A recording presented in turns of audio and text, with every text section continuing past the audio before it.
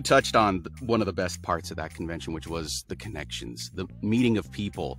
And it's just like every other convention I've gone to where you know a lot of people.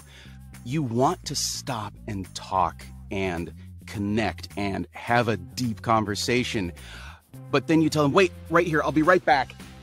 And then you never be right back because you got dragged into the next thing and the next thing and the next thing and the next thing. And I think everybody accepts that as a reality of convention life because I've been through it so many times in other convention environments. I just know that it's a thing.